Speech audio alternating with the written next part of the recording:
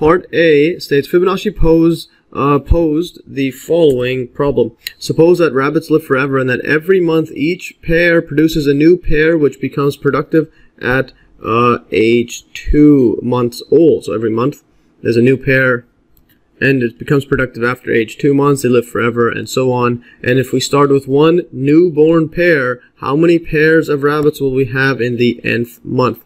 And then basically it states, show that the answer is Fn, where Fn is the Fibonacci sequence defined in example 3c, as I illustrated earlier in this video. And then part B states, let An equals to Fn plus 1 divided by Fn, and show that An minus 1 equals to 1 plus 1 divided by An minus 2, and so on. And assuming that An is convergent, find its limit. Alright, so now let's look at part A. So, I'll go over this rabbits ones first, but first let's recall the Fibonacci sequence defined in example 3c, and it was right here. Fibonacci sequence Fn is defined recursively by the conditions f1 equals 1, f2 equals 1, and then we have Fn equals to Fn minus 1 plus Fn minus 2, for n is a positive integer greater than or equal to 3. So in essence, each term is a sum of the two preceding terms. So f3 is going to be f1 plus f2. And the first few terms are 1, 1, 2, 2, 3, 5, 8, 13, 21. And again, you can just add these up. So 3 plus 5 is 8. 8 plus 13 is going to be 21, and so on. And 1 plus 1 is 2. So let's look at this. So let An be the number of rabbit pairs in the nth month. Okay. So we're asked here again. So suppose that rabbits live forever and that every month each pair produces a new pair which becomes productive at age 2 months. So if we start off with one newborn pair, so if we start off with, how many pairs are we left in the nth month? So let An be the number of pairs in the nth month. So clearly, we know the first few months, clearly A1, this just equals to, well, 1. There's one pair. And then also at the month 2, so because the rabbits live forever but they become productive at age 2 months. So in the second month, the first one is going to be, well, it's a newborn pair. So then it's going to equal to A2. So after 2 months, there's still going to be one rabbit pair. So the first one, and then it becomes productive, and then after that, they're going to start producing. Yeah, so now in the nth month, each pair that is 2 or more months old, that is An minus 2 pairs, yeah, it's basically all of the rabbits that were around for the 2 months ago. Yeah, so 2 months ago, all the rabbits that existed then will produce new pair, and to add to the An minus 1 pairs. So we're gonna add the 2 months previous, all the rabbits that existed, all the pairs, added to all the pairs of last month's, okay, or the number of those, and we'll explain this as I illustrate this. So in other words, all the rabbits that are present from 2+ months ago multiply, so we add the total number of rabbits from that time period to the total number of rabbits from 1 month ago, since this number has no, it has newborn rabbits that haven't matured yet. Those are the ones in 1 month ago, so you can't just take that number because some of them aren't going to reproduce. So thus, let's just write this down to get this pattern. So thus, we have A1 equals to 1, and then A2 equals to 1, because we still have one pair, and then now A3, the total number here, and these are the third month. So the first month there's 1, second month there's 2, but then the third month what we end up having is, well, we take the ones in the first month. So the number in the first month, which was, well, A1 plus A2 now, because we're actually better than I'll write A2 plus A1, just so it's easier to write, because now what we're going to do is we're going to look at the number of rabbit pairs in the second month, which was 1, and then we're going to reproduce, we're going to have another 1. This is 1 plus 1. And that's because they started off at A1, so this is going to be, well, 2. And now notice how now you'll understand this pattern. So A4 is going to be, well, we initially have 2 rabbit pairs. So 2 rabbit pairs, A3. So we take all the ones from here. Now what we're going to do is we're going to multiply all the ones from 2 months previous. So this one just had 1. So we just add the A2. Equals 2, 2 plus 1 equals to 3.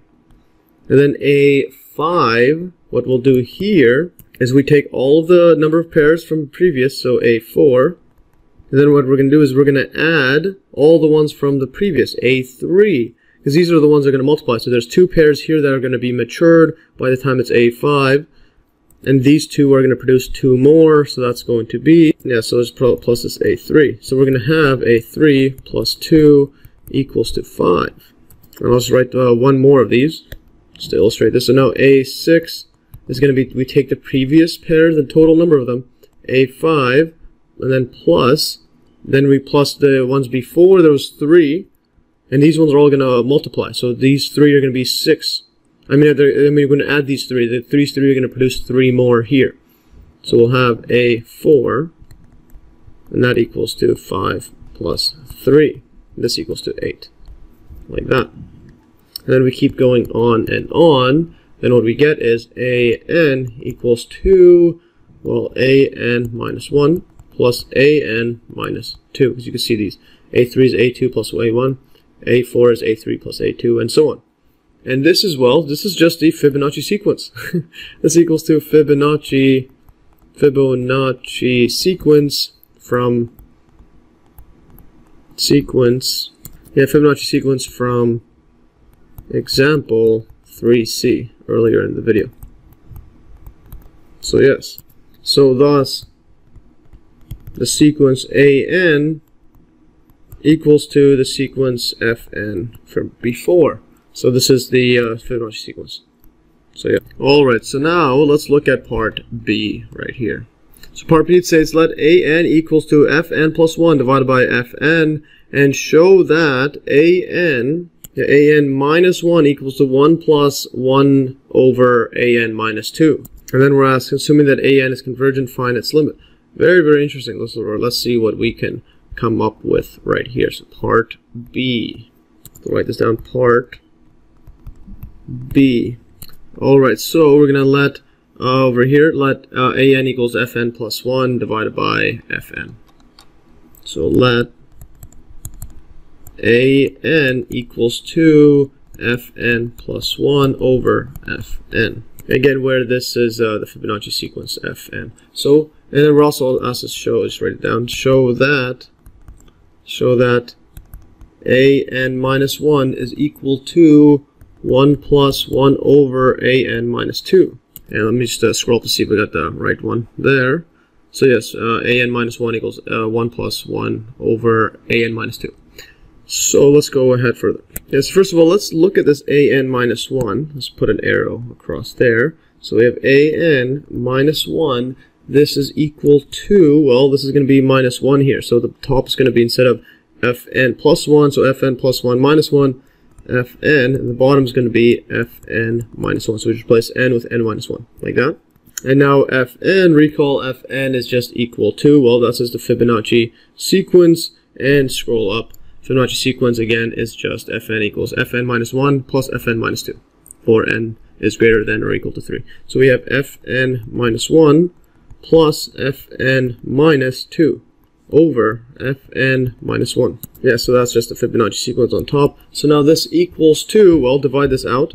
This is going to be Fn minus 1 divided by Fn minus 1 plus Fn minus 2 divided by Fn minus 1. So this cancels, becomes 1. So what we get is equals to 1 plus Fn minus 2 over Fn minus 1. And what I'll do here now is I'm going to multiply the top and bottom by, well, this power right here, 1 over Fn minus 2, because remember we want to show it's like that. So then we're going to try to get rid of this, make it a 1, so get rid of the numerator by dividing by it on both sides, top and bottom. Fn minus 2. So then what we end up having is 1 plus, then this one cancels, we get a 1. So 1 plus 1 over, then we have this Fn minus 1 divided by Fn minus 2. And now this Fn minus 1 divided by Fn minus 2, well, we know that Fn plus 1 divided by Fn is equal to An. So, and then we subtract 1 more, we get Fn over Fn minus 1, but this is Fn minus 1 over Fn minus 2. So in other words, this just becomes Fn minus, this just becomes An minus 2. So add another one, so Fn minus 1, Fn minus 2. So this becomes an minus 1. I mean minus 2. An minus 2. So thus, an minus 1 equals to 1 plus 1 over, so 1 plus 1 over an minus 2. So there is it. We've proven this so far, yeah. And that's exactly what we've proven over there, as I written above here. Yeah, so we just proved that. Now we're assuming that an is convergent. Find its limit. So let's find the limit now. Alright, so now if we want to get the limit of this one, so we know that the limit exists, so we are given that the limit, the limit exists, in other words, it's convergent. So what we'll do is write, so if limit as n approaches infinity of an is equal to L, then by the earlier theorem, then basically this limit, limit as n approaches infinity of an minus 1, this also is going to equal L, and this also equals to limit as n approaches infinity of an minus 2. And this is from the theorem that I just went over. Where was a theorem, theorem 2, I believe. Scroll above, actually no, theorem 3. Actually no, neither theorem 1 or 2. I mean, and from exercise 1, remember this one here, the limit as n approaches infinity of an plus 1 equals the limit as n approaches infinity of an. And again, you could just see this one here, instead of having a plus 1, we could have had a minus 1, but in exactly the same thing. We're just going to have m would be n plus 1, and so on. So it's exactly the same thing, doesn't matter what it is. They're still approaching infinity, or approaching the limit. So the limit is being approached regardless where your initial starting point is. Yeah, so from exercise 1, let's put a bracket. From exercise from exercise 1, and also just using a bit of deduction. Yeah, so that's what we have is, well, we take this an from above. So thus, limit as an minus 1, limit as n approaches 0. My bad. N approaches infinity, not 0. As limit as n approaches infinity of an minus 1. This equals to L, which equals to, over there, this entire limit as n approaches infinity of 1 plus 1 over an minus 2. So in other words, what we end up having is, this becomes limit of this one using limit laws, and then we just get the equation L equals to 1 plus 1 over L. And now multiply both sides by L, and what we end up having is multiplied by L on both sides, so that nothing changes. We end up getting is L squared equals to L, and this one cancels now, plus 1. So just move this onto the, actually move the other ones to the other side, like that. What we end up having is, I'll put the 0 on the other side, or I should put it this way, 0 equals to L squared minus L minus 1. Or just put it the other side for convenience. So we have it like that, so L is going to be on the other side. 0 is going to be on the other side. L squared, and move everything here, minus that, we have this. So, yeah, and so now what we can do is, well, recall the quadratic formula again, just copy and paste from the one I've written above. So what we have is L is going to equal to, over here, where now B, B is negative 1, so we're going to have a negative of a negative 1, plus or minus square root of a negative 1 squared, minus 4, and then A, which is 1, then times it by C, which is negative 1.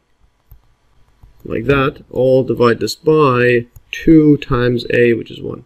And then this equals to, well, negative 1 times negative 1 is plus 1. Then we have plus or minus square root, now we have negative 1 squared is 1.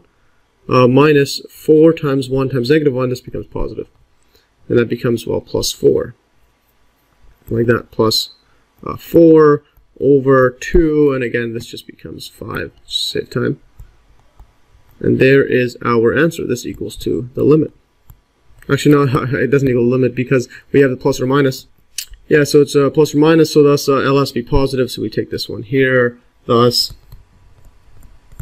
L equals to 1 plus square root 5 over 2. and put in a bracket, just put here, since L must be positive. Like that. Remember, it's a number of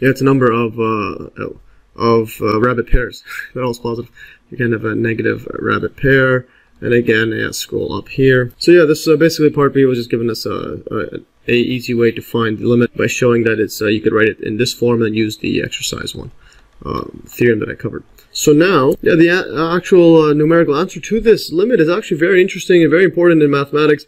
L equals to, if we put this in my built-in one-note calculator, 1 plus square root 5, all brackets, close brackets, divided by 2 equals 1.618033988749895.